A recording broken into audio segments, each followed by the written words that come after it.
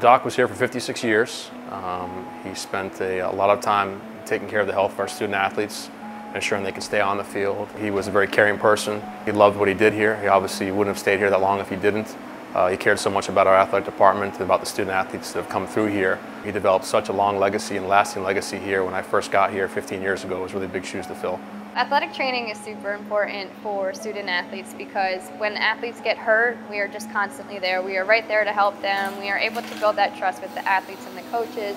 And it's important for us to be there and for our facility to be there because we are part of a reason as to why teams are successful. When I started 15 years ago, not much has changed since then. We had a department of 2 full-time athletic trainers and 2 graduate assistants.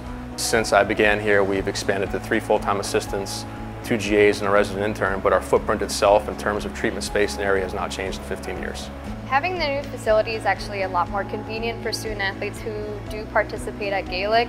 A lot of athletes were having a hard time with coming all the way up to the Dratty Gymnasium, and it's been extra crowded in here, so sometimes we're shortening treatment times, but having the new facility is going to give them the convenience of being right next to their locker room. We're quicker to the field, so our reaction time's a lot faster. We'll have a lot more space for the student athletes down in Gaelic to come and actually get all the treatment and all the time that they need. Opening this new room will be the first time in 15 years that we've retooled a facility in terms of modalities.